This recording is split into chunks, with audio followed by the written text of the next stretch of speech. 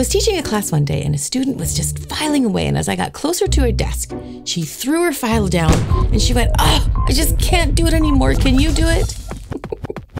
So I went over to her desk to see what's going on. Her technique wasn't bad, but she was using the wrong file, and it got me thinking, there are so many to choose from. They all have different uses. So I thought it's time we break it down and learn all about which file goes to what. Let's get started. So you go into the store and it is confusing because which one does go. So let's start with the grit. Okay, so the higher the number, the smoother it will make it. The lower the number, the grittier it is, the coarser it is. So the lower the number, the more it will take off. So if we want to do that, do we have any of those in here? I can tell this one by feeling it. This one's a little bit coarser. So one side is 100 and one is 120. Those are lower numbers and those are high grits, like they have a coarse grit, okay? So these will take off a lot of product. Now, there is a difference too of stiffness. And let me get this one, sponginess, okay? So you can have, for example, mine, one of the first things I put out for product was files, because I wanted to have professional files for everybody available because they're hard to find good ones. So I have a spongy one too, but this is 80/80. It's an 80 grit. Lower the number, the rougher it is. But because it's built in a sponge, it won't shape it. It smooths it. I know that sounds weird because it's a low grit, but it makes it even once you've shaped it, it makes it smooth and gritty for a gel application, for example. So this one here, it doesn't say the grit on it, but it's softer than mine. So this will do more smoothing. So this will be more ready for nail polish because it's a bit smoother. So when you take an 80, like remember, this is an 80, this is 100. So these are coarse grits. They will take off stuff, but because this is spongy, it just smooths it. I know that's confusing, but it's a rougher grit, but it'll smooth it ready for gel polish to grab onto. But because it's spongy, it doesn't have a hard surface like this one. This one is hard. It doesn't bend. So it being 100 will remove product. That was the first, probably most confusing thing for me is, why is this 100 and this one's an 80 and this one doesn't take off product and this one does? Because this is hard. So if you get a hard board paper with a coarser grit, then you can file it, and because it's tense, it's stiff, it will remove product, which is what you want. Now, had my student that day grabbed the coarser grit, she wouldn't have been so exasperated because she would have been taking off the product that she wanted. So she may have grabbed, it was a while back, I can't remember what grit she grabbed, but she may have grabbed an 80 and filing and not taking any product off. So then that's the coarse. Then we go into a medium, and that is around a 180 grit. And again, this company here has a 180. And on the opposite side, it's much, much smoother. So you could be taking off and then flip it and then do some smoothing around the edges, which is most likely where you're going to use that. So that's great. I personally prefer the files that have 180 or the same grit on either side, because then I know that file specifically, I use it for that one particular thing. And then I grab another file to do it lower grit. Okay, so let's talk about the different grits and what their jobs are. So after I apply the product, it doesn't matter, we're talking about if you're using any product, hard gel, acrylic, hybrid gel, whatever you're using. We want to start with a coarse grit. So we're going to dig around here. So here's the coarse grit, 100, 120. And I'm going to start with that by doing my shaping.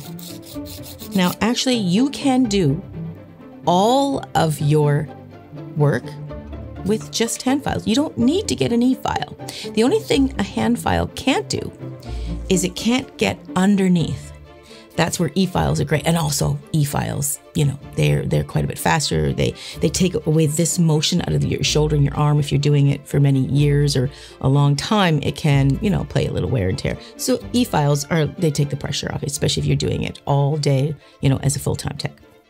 So whereas the hand file can't file underneath, that's where an E-file is great because it can get underneath. But one thing an E-file can't do, and that is refine the shape. You can take an E-file and buzz around it and get a general, but a hand file is crucial in making that shape nice and smooth and perfectly even. You can attempt to do it, but ultimately you do need a hand file to smooth it right up. So that's the difference between, you know, you can do most of your work with an E-file if you want, but you will need a hand file at some point to smooth up those edges. So this is 100 and 120. So I will do this to remove and shape. That's what I'll do for a higher grit. Remember, higher grit is coarse and it removes product and it does all your work. Does all the shaping. So as I use this coarse file, I am going near my cuticle, and you want to be very gentle. You can go all over the nail with this. It's just learning the technique and making sure that you're not cutting the cuticle, not hitting the skin, of course. But I'm able to use this around the whole nail. So I am smoothing around the cuticle. I am shaping my sides. I am paying attention to the free edge. I'm sculpting. This is what I'm doing the whole time right now. I'm just sculpting this entire nail.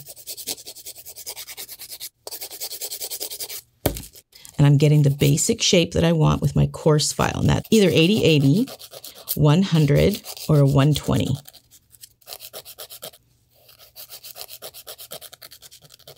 And it's very, very coarse. So you can apply the same pressure with this one and then apply the same pressure with, let's say, a medium or a fine file. And the fine, same pressure will take off a little bit and just smooth it. But if you apply the same pressure with a coarse, you'll take off way more. So you don't want to use a coarse file to do the nice finishing smoothing on the edges, right? So I only use my coarse when I know I want to take off product, when I'm actually sculpting it. Looking down my barrel here. I'm just going to quickly try to sculpt this up so I can show you what each grit is going to do for us.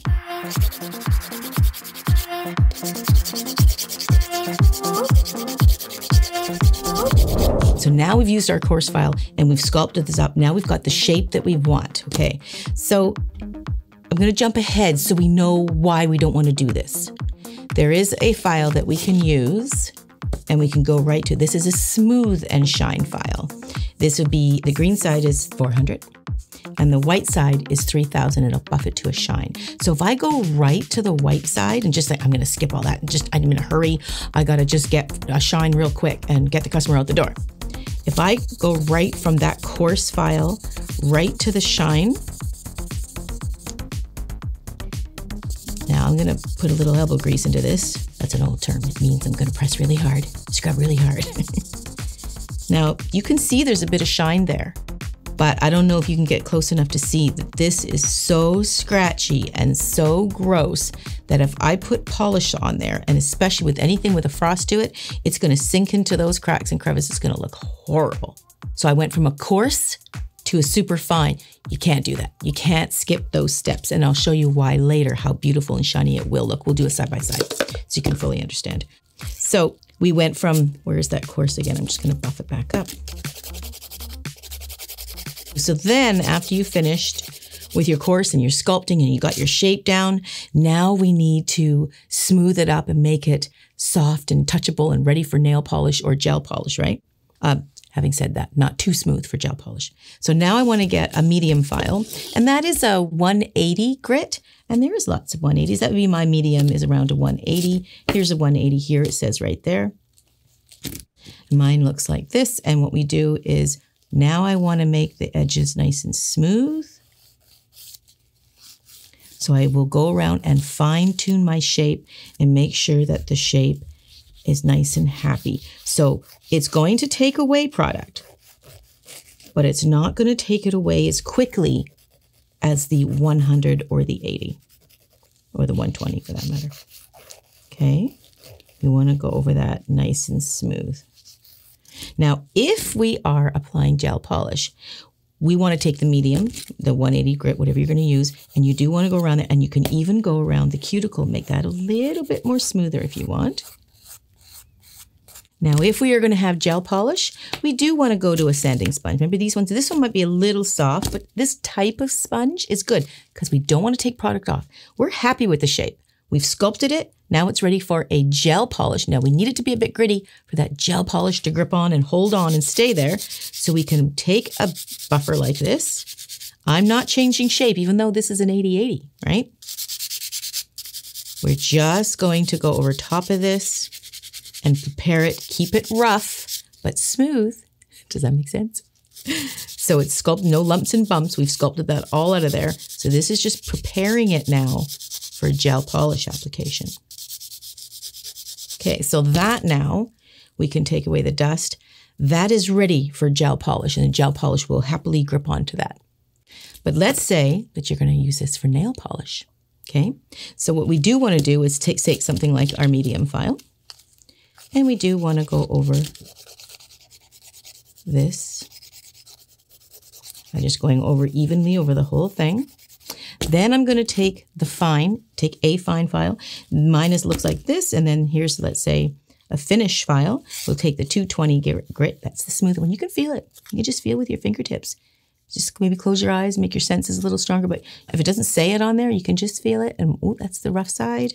And that's the smoother one. So I'll take a nice smooth one.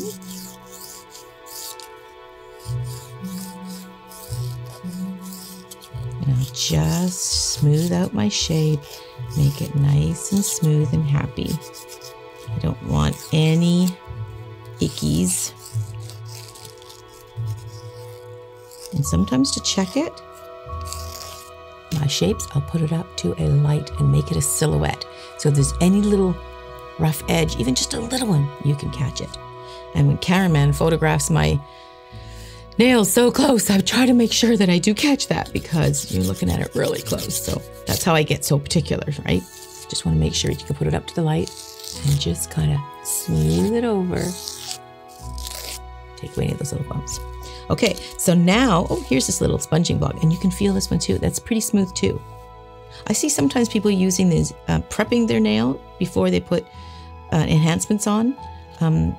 Watch that. I don't agree with that because these are too smooth. And if you prep a nail too smooth before you put enhancements on, that may be why you're having lifting issues. You need to have a grittier file in that, but that's another video.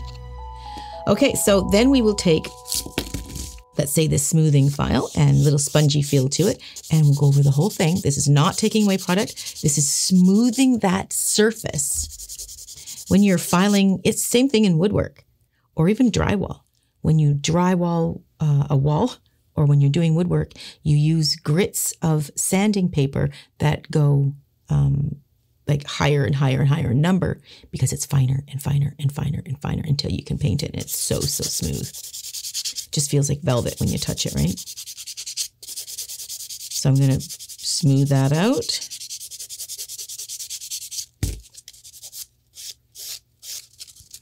That feels pretty good. Just go over the whole thing. Just give it a good buff. And of course, you can see some powder coming off there, but it's not changing the shape.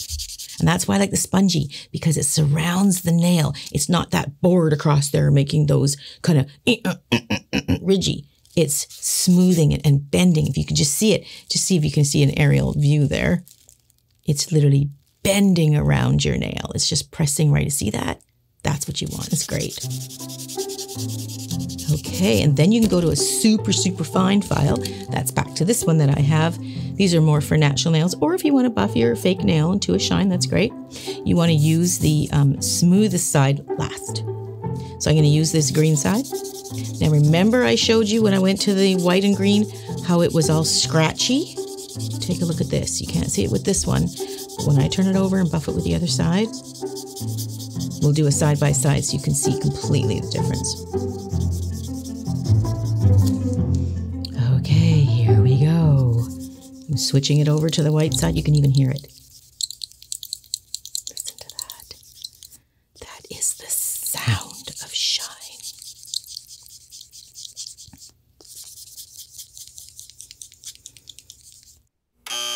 Look at, can you see how shiny that is?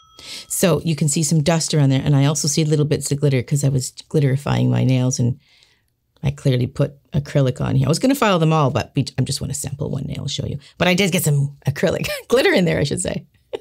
That is so soft. It feels like glass. So I'm just going to put some oil in there. Getting rid of all the dust. Look at that. So literally, if somebody wants a shine, you don't even have to top coat it. You could just leave it just like that. So files aren't so scary once you get to know what you can use them for. Another tip, when you buy your files, do score the edge. And that means if this is a brand new file and you go to use it on your finger, sometimes it'll have a rough edge. And that rough edge is sharp and it's new. And it can cut your finger, especially to dig right in there. I've done that. It hurts. So what you want to do, and I know it's confusing because you see someone doing this, you're like, which side are you? This is the file I'm concerned about. And let's say these are the edges that I'm concerned about. Okay, this is just the file that's going to help us take away the edge. This is the working file. So I want to take the one edge and rub it along. You don't have to do it much, just once or twice really, but make sure you do it on both ends of it. And then flip it over and then do this side along here. And then do this side along here. And that'll save it so you won't cut yourself or anybody else when you go to use a fresh file. They can last a long time too. You want to know how to take care of your files? Check this video out.